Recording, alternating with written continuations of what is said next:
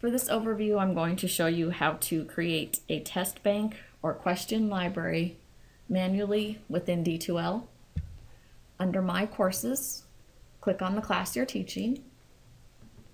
Go to the toolbar and select the drop-down arrow of Assessments and choose Quizzes. Next, you're going to click on the Question Library tab. On New, you'll click the arrow and you'll select Section. So we're going to make a new section.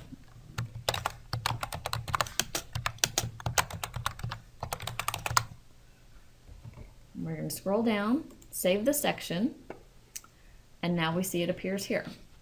So we're going to click on the name and we're going to manually add a question to it. So under New, you'll click the arrow and let's make a true or false question. Okay, give it a title.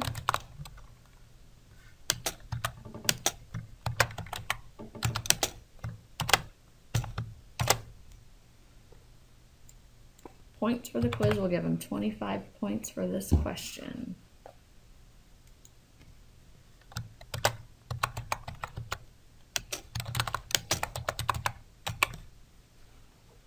Okay, so we put on here frogs are green.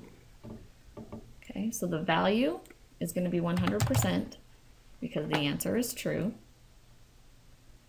Now down at the bottom we've got options to save what we've just created, save and copy, save and new, preview, or cancel. I'm going to save it. And now you can see that we've got one question within the test bank or question library.